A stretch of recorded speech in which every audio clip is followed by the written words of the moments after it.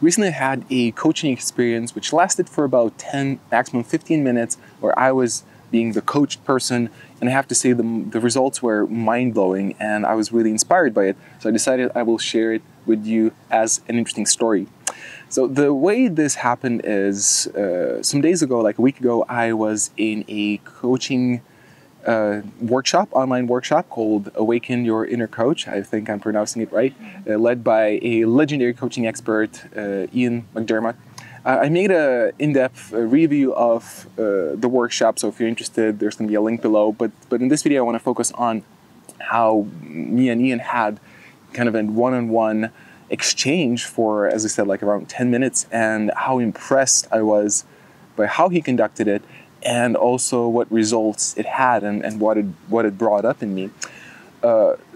Just to give you a bit more information about the background of the situation, the Awaken Your Inner Coach workshop was focusing on having a good and constructive, clear dialogue with your own subconscious, or at least that's the way I understand it. So kind of listening into your intuition, understanding how it communicates through somatic experiences, kind of almost questioning sometimes that internal dialogue and seeing or kind of observing whether it's a negative one or a positive one. Are you being too hard on yourself, or are you being generous to yourself? There's been a lot of details, and I was really impressed by the workshop itself.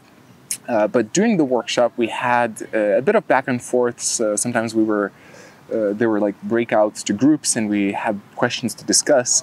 And sometimes we were asked a question by Ian, the person who led the workshop, and some people would raise their virtual hand and answer his question, so everybody would have a feeling for what's going on through the participants' minds. And since I thought, why not? I whenever a question was asked, I didn't always jump onto it, but if I had something I felt like, okay, this feels like valuable, I can share this. Or if nobody was raising their hands, I was like, I can do this as well, especially if I had something to share, not just forcefully. And so that was one of those situations. And I believe the exercise that we were about to do was, and again, this is my retelling of the story. This is my experience, so I might not say exactly everything the way it was supposed to be, but this is how I understood it, how I perceived it. So the exercise was more or less to find a question which matters to you, and kind of like where there's a more or less like a dilemma where you're considering two options, and just kind of actually I think, well, let's not make this too long-winded, but basically there was a suggestion to not be judgmental about your inner process, but to wonder, to be open-minded, and to explore whatever is happening in you with curiosity, which is a really, really great approach. I love that suggestion, and I'm familiar with that process. That's kind of how I process my thoughts in general. And I really, most of the times, not always, but most of the times, and I really love that approach where you're leaving open space and you're kind of getting to know yourself better through that wondering. You're not like, this is good, this is bad. It's either one or the other. But the exploration, if you are curious about it, if you're wondering, as Ian used the term, wondering, then so much more can open up, and so you can discover so many more things. Maybe an option C, option D, or something you just haven't thought about. So it's a brilliant process, and we were given a task to ask ourselves whatever we're like, find a situation in our lives, in ourselves, where we are kind of conflicted between two options, and to wonder about it. And as we went to breakout groups, we were supposed to share what that is and how we feel about that, like what are the two options. And so I had like a number of examples which were on my mind, which I could have used as examples. But I felt the most active one is one, if you're following this channel, if you're following the journey, you'll most likely be aware of it. It's reading versus exploration. And I haven't spoken that much about it. I've spoken about that a little bit in the review, so again, you might be in tune. But basically, the idea is, recently I realized that I have very clear limitations in regards to giving what I want to give. And my conclusion was that if I want to create the effect in the world that I want to create, my conclusion was that I need more knowledge, that I need more information, more wisdom as well, maybe, but mostly just focusing on the knowledge and skill set aspect of it. But a few different people have suggested to me that just being completely focused on your books may not be the way to go. And I started to think, that may be true. My coaching therapist, who I am in constant contact with, who is coaching me regularly, she suggested as well that, that it's not all about reading books. It's important to explore yourself, and that potentially the inner wisdom that comes from your own observations and your own explorations may be more valuable than just pure information that you gather from external books. And I saw some of the truth in it, but I was still conflicted because my ambitious mind was saying, no, you just need to learn everything that's possible. And I was kind of contemplating about that. And I probably will make actually a separate video on digging into the details of that dilemma more. But coming back to what happened in that coaching session, so nobody was raising their hands to give the example. So I was like, okay, I have my example. I raised my hand, and Ian was like, okay, Rokas, what's your example? And we're in a Zoom conversation. There's like 70 people, so they're all listening, but it's a one-on-one between me and Ian. And I said, well, my dilemma, my wondering is about reading versus exploration. Like considering, so which one is more valuable? How much should I invest into which side? And I explained the conflict I had in me, where I feel that, yearning to read and learn and to know more in order to give more. And Ian asked me, so he said, so what's your driving force? Like, what is it that pushes you to do that? And I said, I had a clear answer. I said, well, I am very much focused about creating value for everyone else. That's like a core, essential, primary goal for me, to create as much value to others as I can. And I came to the conclusion that reading, gathering information may be the best way for me to go right now. But I also have a sense that exploration may be valuable too, and I don't know which one to choose. And I can't recall exactly like what was said when, because it was such an active process. But I observed, being myself an instructor. I was an Aikido instructor, yoga, meditation. So I dabbled in philosophy, and many conversations I used to have with my students or clients were kind of inquiring as well. I would ask questions, and so that whole process was familiar to me. And I had some, coaching experience. I was coached a number of times. So I was observing it as kind of like, I was participating in the conversation, but I was also observing, so, how does he do that? Like, what is happening? And man, oh man, was I impressed. For the whole workshop, actually I was impressed by Ian very much, like how curious he was, how open he was, and how he would engage other people. And he wasn't the type of person who's telling you, oh, this is the right answer, this is the wrong answer, you should think like that. He wasn't like giving you answers, but he was so good at creating questions or bringing up questions which made you think about it. But he was also, in my experience, in my perception, he was also incredible at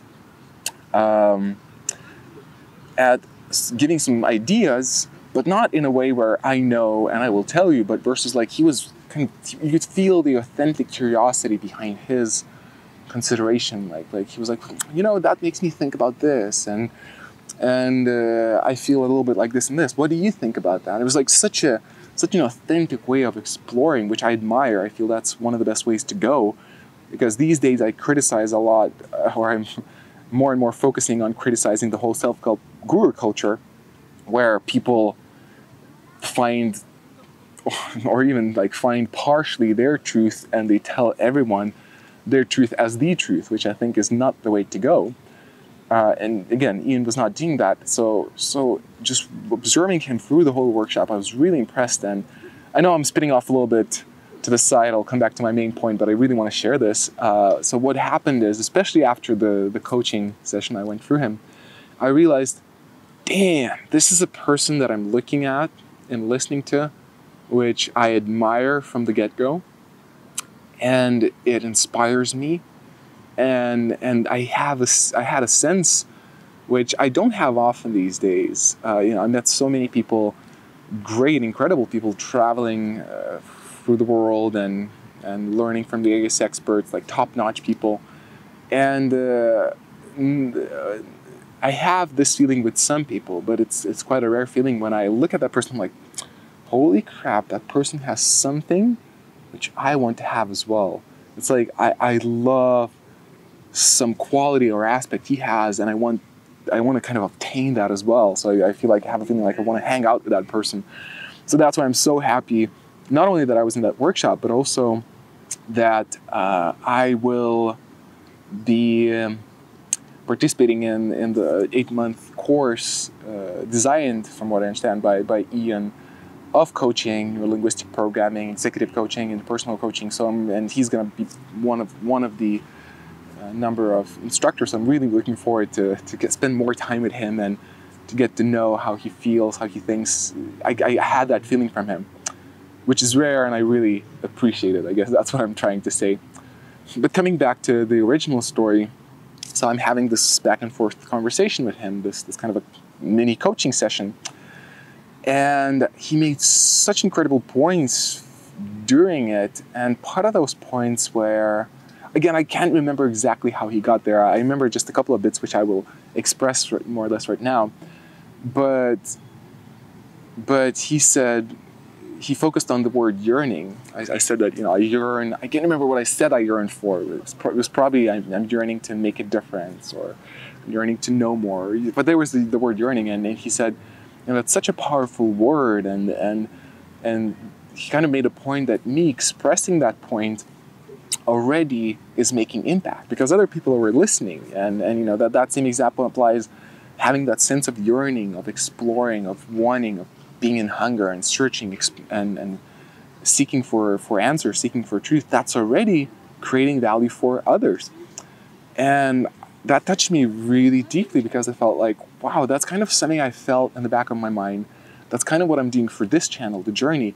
I'm not giving you answers per se. I'm exploring, my side of the truth, or my explorations of the truth. And sometimes I question myself. It's a difficult process to run a YouTube channel, especially a new one.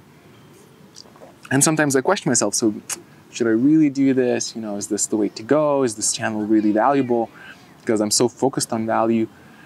But deep inside, I felt like there is something here that's worthwhile, that I shouldn't drop this channel. And I was in a very specific kind of mindset or consideration just like a couple of weeks ago, which I expressed in one of the videos. I thought, since I decided to devote myself to learning so deeply, I thought about cutting this channel off, like just leaving it be, and for like a year focusing just on learning and learning and learning without any content. But then already in the back of my mind, I had a feeling of maybe that's not the way to go. Maybe there is some value in my explorations, in my searching. And hearing Ian say that, kind of emphasizing that there is value in that honest, sincere search for truth, and sharing that with others, the search rather than the find. And that touched me deeply, hearing someone as high level as him to point that out. And he made a very good point too, which I didn't realize at the moment. There was a chat section in Zoom where people are typing stuff. And since I was in the conversation with Ian, I didn't look at it, but for a moment he said, I'm checking the chat, and he's like, people are already responding. And that was the case. I later looked through, and so many people were saying like, wow, thank you for sharing this. This exploration is so beautiful, it's inspiring. And I was like, holy crap, that's kind of a sign that it does create value. And that type of inquiry, that type of exploration. And the final kind of a cherry on top that Ian did, and I was again so impressed by it and touched by it. He said that he just recently watched again Lord of the Rings, the first one, the Fellowship of the Ring, and he said that he's always touched by a single moment in that movie, which kind of reminded him of this situation, and that's the moment where the Fellowship of the Ring meets there's the meeting and everyone's like, I will be the guy who will take the ring because I'm capable of this, and I'm the guy who, and then he's there, everyone's arguing who's the best guy to do it. And then Frodo steps in and says, you know, I don't care about power. You know, I you know, have nothing to prove basically, but and I don't know how I will get to the final point, but I know I will. You know, I will commit to it. You know, I will give my whole life and essence to it.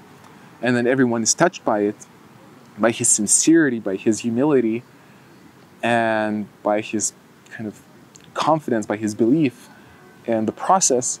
And then people start to say, like, you know, I'm giving you my sword, I'm giving you my bow, and people believe in him and start to follow him, not because he's the best of the best, not because he knows all the answers, not because he's the toughest guy in the scene, but because, you know, he had that sincere kind of faith, however you would describe that. And I think Ian said as well that it reminded him of the hero's journey. Like, that's a great example of the hero's journey. And the hero's journey, I love the hero's journey. I keep thinking about the hero's journey. It's a big reference point in my life. And I was like, damn, oh man, that's such a sweet spot. You know, that was such a good story for me to hear, because I love movies.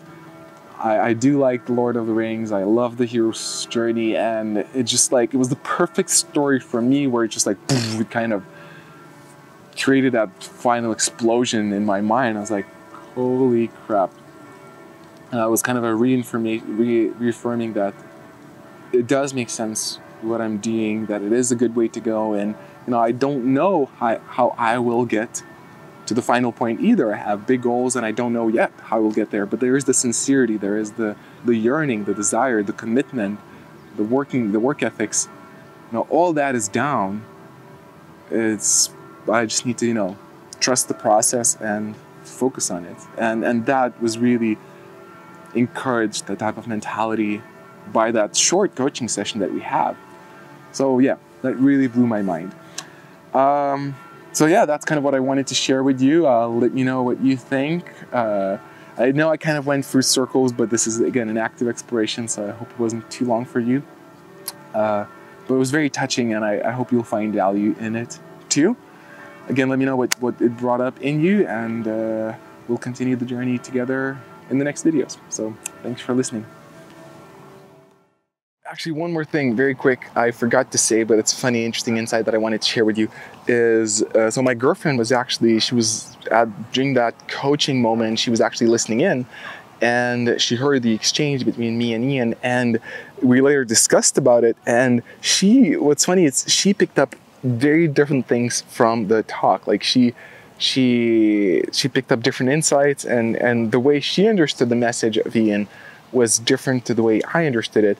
But for me, it's not like a problem. It's actually a very funny, interesting phenomenon, which I think partly what shows what's great about coaching, because when you don't give very specific answers of, oh, this is the truth, this is exactly what I wanted to say, it's, in general, we tend to interpret things differently, and we tend to take and associate ourselves with the message.